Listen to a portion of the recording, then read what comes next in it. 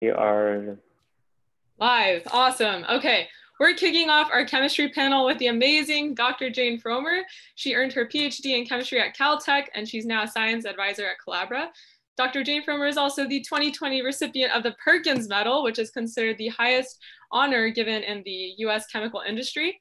And she's authored over 100 articles and is the co-inventor on over 50 issued patents in the fields of electronically conducting polymers and scanning probes based on tunneling and atomic force. So without further ado, please welcome Dr. Jane Fromer.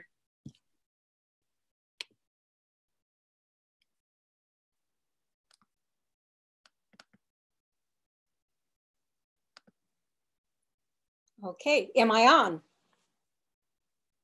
Yep. You're seeing my my slides. Yep. Excellent. Diana, you did a great job of introducing me. Can I just hand my slides over to you and will you give my talk?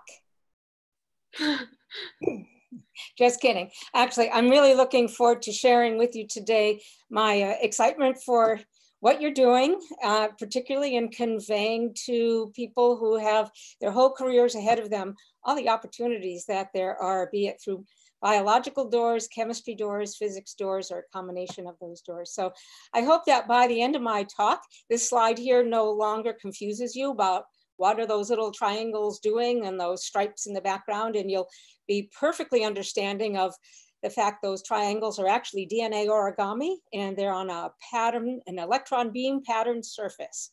So let's get started in talking about how chemistry provides the underpinnings to so much of our progress in nanotechnology. As was mentioned, that's my talk, and I want to thank Diane again. Okay, so when you talk about nanotechnology, it really does no good unless you can talk about the nanometer. And if you don't know what a nanometer is, then let's define it. It's 1/1000th of a micrometer. That won't do very much good for you if you don't know what a micrometer is, otherwise known as a micron. So let's just do a little bit of background work so that you appreciate the scale that we're working on here. We're going to define a micron in terms of an ant. Now, how's that going to happen? Well, an ant has a compound eye and it's made up of many segments. And in between those segments, there are these little sensors.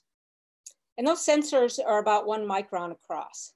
So when you hear the word micron in the future, just think of your buddy, the ant, and think of his eyes and think of those sensors, and you'll get a sense for how small things are that we're now operating on.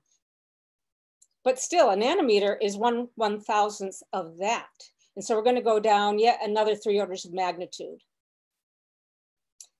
Let's do that in terms of relating it to objects that you do know. Human hair is about 100 microns across. And a blood cell is about 1/10 of that, around 8 microns across. We're still 8,000 times bigger than a nanometer. So what is on the nanometer scale? In fact, molecules are. And what's pictured here is an anthracene molecule, and that's about 1 nanometer across.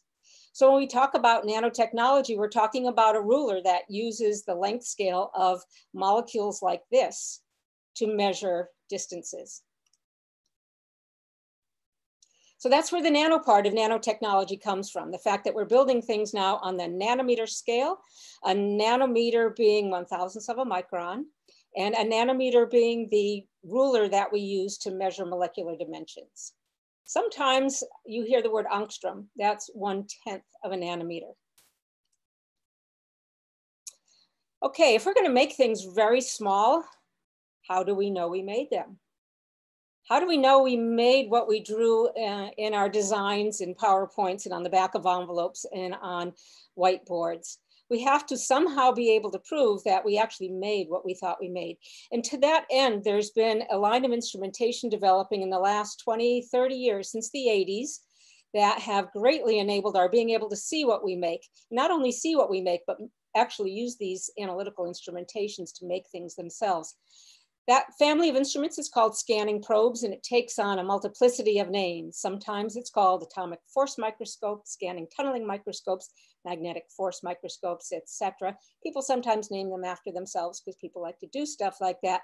But nonetheless, what they all are not is microscopes, which is to say you think of looking through something with your eye or with light when it comes to microscopes. And these, in fact, do not use an eyepiece or light. The term just carried over from scoping out on the micro scale.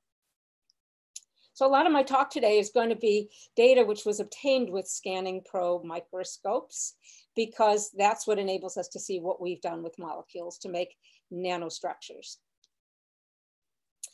First, let's take a look at some of these microscopes just so you get a sense of what we're talking about. There are two atomic force microscopes in this picture being run by one person. Very talented people do that. Electrical measurements are being made with this particular configuration of a kind of an electrical force microscope. Oops. I'm not able to forward here. Oh, there we go. Here's another microscope with Bob sitting in front of it. He is measuring nanoparticles with his microscope.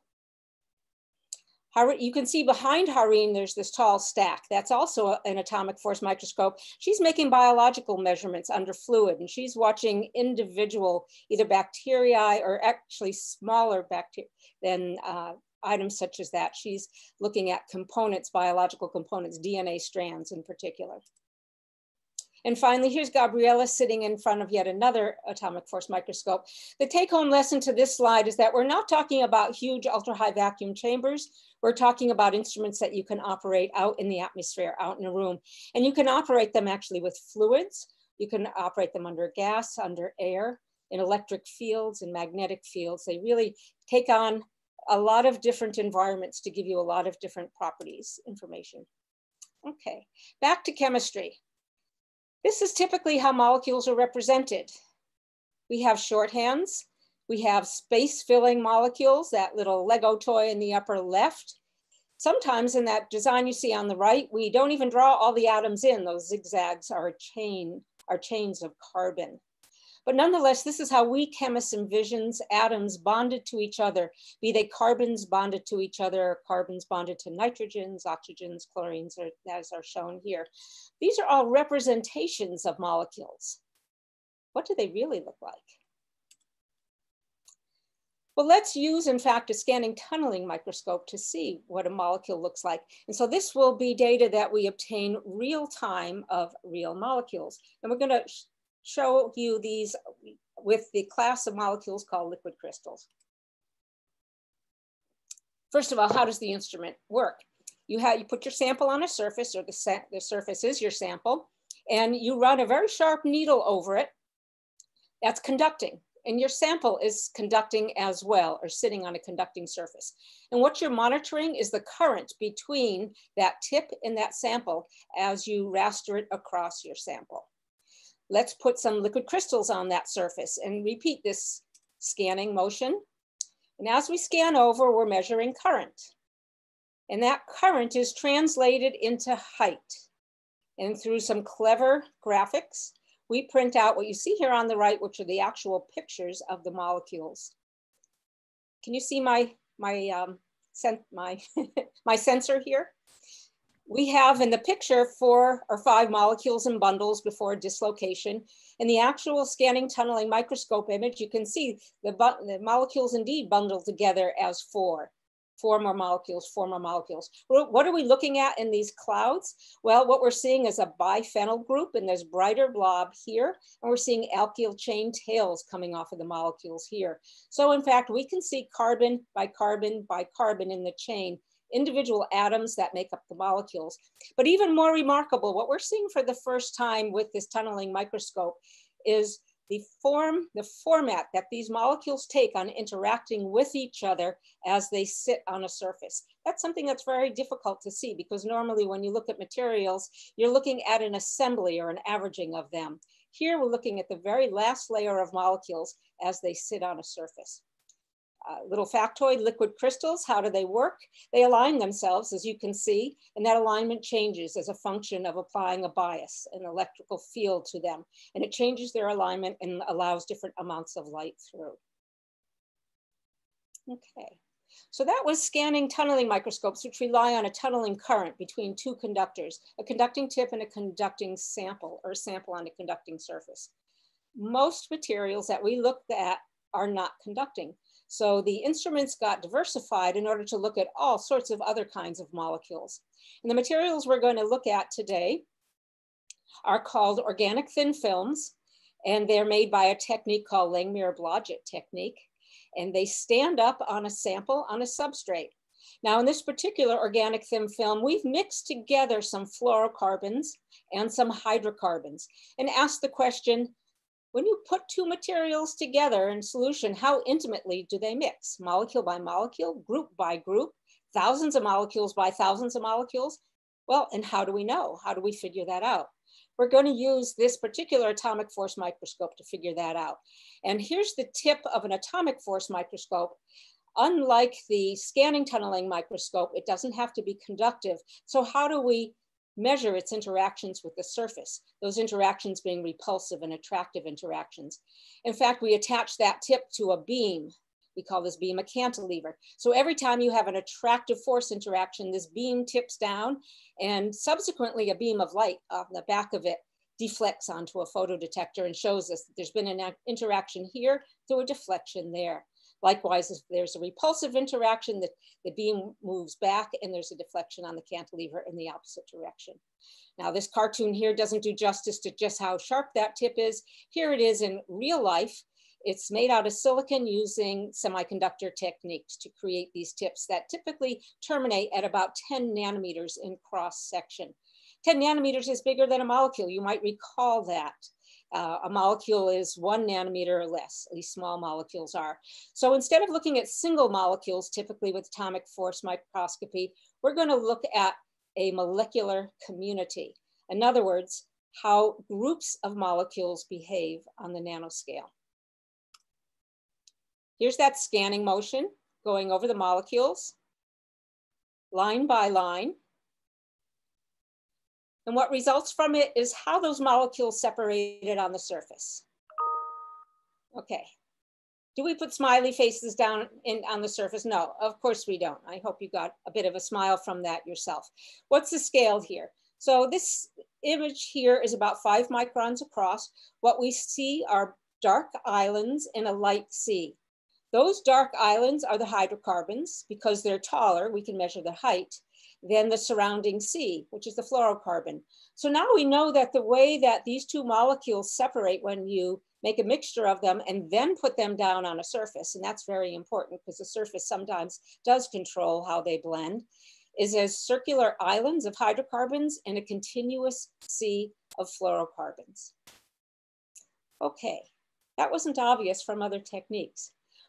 The reason I chose this picture, this example with the smiley faces, is indeed, these did not spontaneously smile at you. Instead, what we did is we went back in and used the stylus of the atomic force microscope, not only as a recorder of information, but also as a manipulator of the surface. So in other words, we went in and we gouged out, ooh, that doesn't sound good. We created these features by increasing the force to remove molecules in these places here. So these instruments can both be recording devices and they can be manipulating devices. You'll see a lot more examples of that. Okay, so this kind of news, we can now see single molecules on a surface. How does the rest of the scientific community take news like that? Here's an example from Nature. The date here is rather small. It's 1988, when we first announced that you could see organic molecules one by one on a surface. Now, this was our idea of an organic molecule, dioctyl phthalate, in fact, that we put on graphite. And we not only could see that we had a feature on the surface that roughly corresponded to a molecule, but we also knew that by changing the bias, the voltage between the tip and the sample, we could change this. It looked like we were cleaving off parts of it. We might have been cleaving a single molecule. We might have also been changing the interactions between the molecule and the surface. But nonetheless, we could see this feature respond to the presence of the tip and the bias we were applying. Did I convince you this was a molecule? Well, frankly, we weren't totally convinced either, but to get to that point, we came to this image you see right here a year later. We really needed to put down unambiguous molecules on the surface. So there was no doubt about our just having a blob on a surface. And here you see that liquid crystal picture you saw before. You see how the molecules align. You see how the hydrocarbon tail differentiates from the biphenyl head group. And so there's really no ambiguity in this image anymore. We can say with great confidence now that indeed we are directly imaging organic molecules using scanning tunneling microscopy. A little bit perplexing because usually organics are insulating. So it wasn't totally clear why we were getting images, such clear images from molecules that were insulating, but that's the subject of another talk. Finally, a few years later, we then started to use that atomic force microscope that I mentioned before. This is that similar image that you saw before, but it's rendered in 3D. The point here is to say that we're, again, not just imaging or gouging as we did before, but because we're now using a modulated lever to collect these images, we can measure the mechanical properties of the surfaces. So I can measure the elasticity of this hydrocarbon island as being quite different from the elasticity of the surrounding fluorocarbon floor, or the friction of this surface being very different from the friction of this background, or adhesion. There's many different properties you can measure with a mechanical device like that. And it's particularly powerful when you can now do it on the nanometer scale. By the way, any of you who might know that a Teflon pan is coated with fluorocarbon would probably say your friction measurements show this fluorocarbon in the surroundings here to be of lower friction than the hydrocarbon. Nope, that's not what we observed. We observed the opposite. And that's the wonder of working on the nanoscale with nanoscale techniques. And again, that's the subject of another lecture, or else send me an email. Okay. Professor Colvin will be talking in a couple sessions after mine, and she might be bringing up some of her magnetic material. So I'm going to just briefly introduce one other embodiment of these scanning probe instruments that can measure different properties besides elasticity, adhesion, or placement of molecules, and that is magnetic properties. So magnetic recording disc, which we don't have too many of in your laptops anymore, or in your telephones using solid state now. But in the day, we did have magnetic recording discs, which had on top of their magnetic layer, a carbon overcoat to protect it so you wouldn't lose data. And the recording head would write bits to that magnetic layer as ones and zeros. A magnetic force microscope was developed. Here it's just being used in topography mode. So this is a view of that carbon overcoat on the magnetic recording disc. It's 10 micron by 10 micron view. It's pretty amorphous, nothing really to write home about. But if you coat that tip with a magnet, and that's what that red tip shows, and you polarize that magnet, then what you're now imaging is no longer that surface topography, but you're imaging the ones and zeros, the bits of the disc that lie underneath that carbon coating. In other words, you have customized this instrument, this exquisite measurement device, to measure the magnetic poles of features. Where that has particular utility these days is in magnetic nanoparticles used in therapies, also possibly used in memory devices or storage devices. In other words, can we store information in each of these nanoparticles as a 1 and a 0, as opposed to relying on a magnetic head writing bits? Another lecture. Let's go back to that opening slide and go a little bit into its background. This is being used as an example of how we use chemical forces both to create nano objects and to put them where we want them to be. This is the result of a collaboration between Caltech and IBM Research. Paul Rothman, a colleague at Caltech, created a field, or actually he contributed to a field that was also created at NYU called DNA origami. And DNA origami is taking a single strand, in this case of viral DNA, and folding it up in a manner of your design. And these are some of the designs that Paul created. And the way that he keeps this design intact, holds it together, is with what he calls staples. There's red and green and blue and yellow staple. Those are artificial constructs that he programs such that it binds with the sequences of the two domains that you want to hook together. Read this article here if you want to read more about this stunning work. It's really beautiful work. Paul, great job. You created all these items that are about 100 nanometers across, but A, how do you know you created them? And B, how do you find them and what do you do with them? And to that end, there's a lot of lithography work being done in the semiconductor industry, which patterned surfaces. It creates patterns and surfaces, usually with light, but also with a electron beam. And here's a surface that was created on a silicon wafer that had carbon put on top of it. It's a 5-micron surface, and it was e-beamed with little triangle docking sites across it. A solution of those DNA origami triangles were exposed to it under the right conditions, and almost each docking site was then filled with a DNA triangle. So this answers the question of, how do we work with these? We can't reach into this flask here and pull out one of these triangles with a tweezer. So instead we have to customize this surface on the right length scale of these objects and capture them in that manner in the places we want them to be. Well, in fact, if we blow this up, you'll see there's been more of a capture going on. There's actually a directionality to the capture. This row of DNA triangles are all pointing down, and this row of DNA triangles are all pointing up.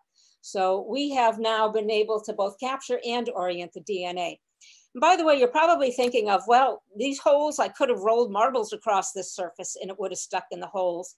Well, in fact, these holes aren't very deep. What they are is of different chemical composition.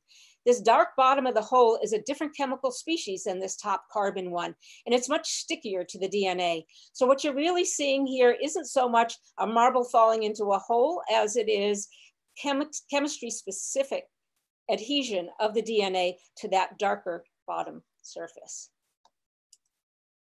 Okay, these little triangles. So again, this question of, great job, Paul, with DNA origami, but why would you want to do that? What are you going to do with these? Well, the fundamental philosophy behind it is to show that we can do it, to show that we can controllably manipulate materials on this size. But to go ahead, you can think in terms of these DNA origami in and of themselves acting as a chip for other chemistry, for other interactions between molecules. So take one of these 100 nanometer by 100 nanometer DNA origami where we know exactly the sequence of the DNA, because that's what Paul programmed. So we know what chemical functionalities are hanging off of this.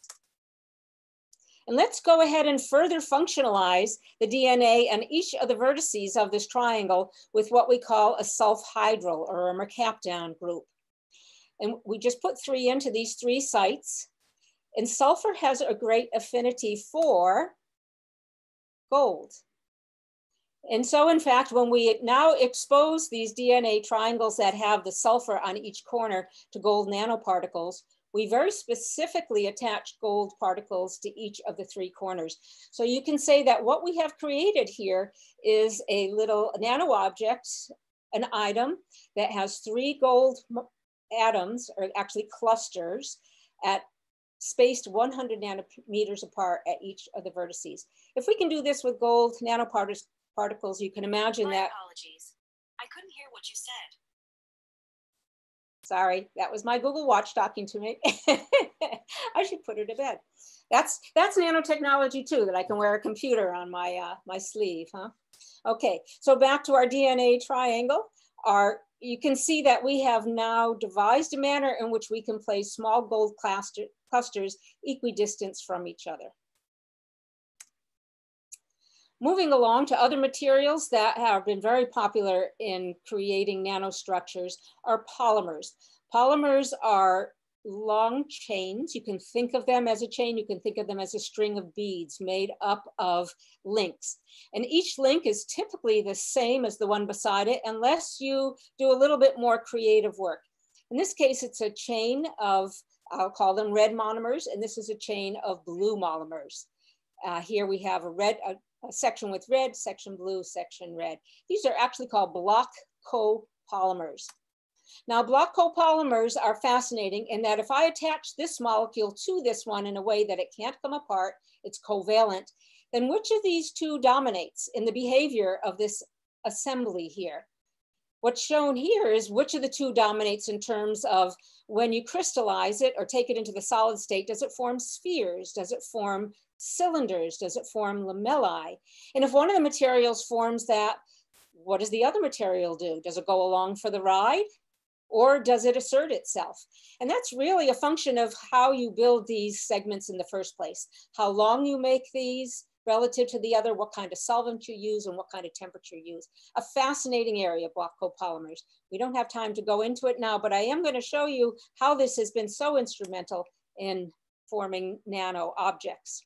Here we see a block copolymer, let's call this the B phase, which has formed cylindrical domain, and the A phase has just filled in between it. We're going to treat it with a form of energy, either a radiation or heat, which dissolves away that continuous phase. And what does it leave behind? It leaves behind just the spherical phase. It leaves behind nanoparticles, in fact. And are these of an arbitrary size? No, they aren't. They're all of the same size. And where does that track back to? That tracks back to the block copolymer that this was originally formed from. And this size here, we have exquisite control of because of the talent of polymer chemists. Likewise, we can dissolve away the continuous phase. Oops, excuse me. We can dissolve away the nanospheres and leave the continuous phase. And what do we have here? We have nano holes. We have nanopores. You can think of it as a membrane or as a filter. And we did that again by selectively reacting the spheres away from the continuous phase. Are these arbitrary size pores here? No, not at all. Again, they were very intentionally designed by the molecular weight of this red component. Oh, Dr. Fromer, I'm so sorry, I don't want to interrupt you, but you asked us for a 5-minute reminder. And I have 5 minutes left, huh? Okay. Yeah, because we started 5 minutes late. So I have 10 minutes left. No? No, you have, yeah, 5. Okay. I'm going to zip along. Sorry, I didn't want to interrupt, but yeah. I asked you to, Diana. Thank you. Yeah. I just wanted you to see what those instruments I showed you earlier, how they render this PowerPoint chemistry. We often do PowerPoint chemistry and things look idealized, but in this case, in fact, the atomic force images do mirror quite closely what it is the PowerPoint chemistry conveyed. These AFM, this is an AFM lever with a tip. It's had a bore driven through it so that it can now be used as a liquid delivery system. And I'm going to move quickly. And in this way, you can see that the AFM probe can now be used to deliver fluids. And it can be used to create patterns that are unusual, that are not regular patterns. Why would you want to draw grids like this? For example, the reason that we did this, and this was a program we had with UC Davis, supported by the Gordon Moore Foundation. We did this at a scale that we could trap cells, and by virtue of the entrapment, we could change their behavior. That same probe was used to deliver a precursor to copper. It was a copper sulfate solution, and by applying a bias to that tip, as we deposited into that copper sulfate solution, we also reduced and formed copper wire. This is copper wire that's 800 nanometers to 5 microns across. You can use this tip in a heated mode, and in this case, we're using the tip of an AFM as a volatilizer. This polymer here tends to unzip, and so we're using this heated tip to selectively take material out of this thin film. That's called a subtractive process as opposed to an additive process. And where's the molecular control here? We've intentionally chosen a polymer that we know responds to heat by vaporizing cleanly. And here we're going to use that tip in a similar material called a molecular glass to remove in 120 levels and create the Matterhorn. This was done by colleagues in Switzerland. No surprise. And here they've extended it to include the whole world. Fascinating article, you can find this in Science. Finally, nanoscale manipulations, nanotechnology. What good is it? The goodness of it is the badness of it. The goodness of it is that it operates on the nanometer scale, but the badness of it, the detraction, is that it's so localized that will it ever become commercially feasible? Well, one of the ways to make this still exquisitely well resolved, feature by feature, but have it operate over larger scales is to make vast arrays of these tips. And that's what you see here in a cartoon. It was made by IBM Zurich Research Labs. Each of these AFM tips is heated and it is creating features on a surface. They're all connected though, and they're being moved. But what is just as much a challenge as doing this nanotechnology under each tip is being able to connect to each of these tips with the electronics and to operate them independently.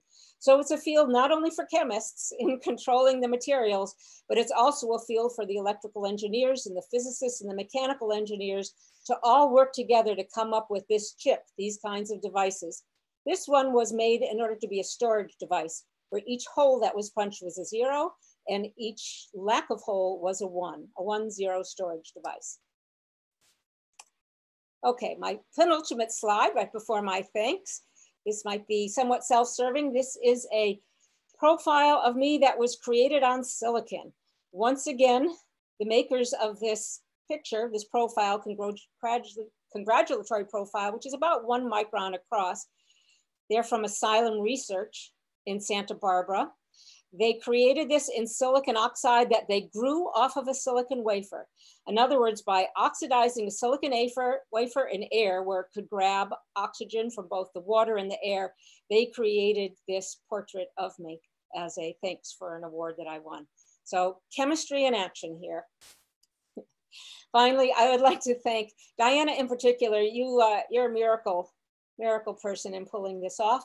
I'd like to thank my colleagues at the IBM research labs, both in Almaden and Zurich, of whose studies I showed many results today. Also the University of Basel, they're the ones with the happy face. And indeed, they made me very happy for the years I was on the faculty with them. UC Davis, they were the molecular ink deliverers. Caltech, that was the DNA origami. And as you'll hear a lot of today, we couldn't do it. We scientists couldn't do it without our families, our friends, and as I'm learning now, without my students and mentees who are giving back to me by teaching me these days, as I hope you all will. Thank you for your attentions. Thank you so much, Dr. Fromer. That was an amazing talk.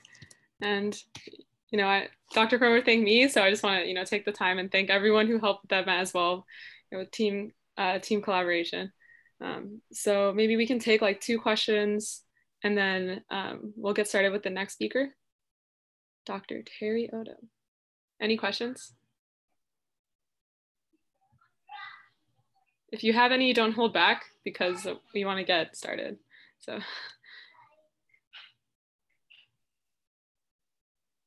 Okay, I'll save my questions for.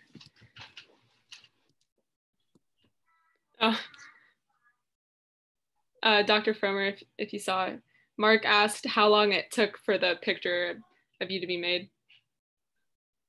Not very long. These, and I'm hedging here because I don't know the exact answer, but these instruments work at a scan rate of over a hertz, for example, and that was probably 256 by 256. So maybe a little bit slower in order for the oxidation process to take place, but it probably didn't take much more than a few minutes. Oh, wow. Things happen fast on the nanometer scale. You don't have that many atoms to oxidize. For sure. All right, if that's all of the audience questions, I'll hand it over to Sophie and we can get started with Dr. Terry Odom.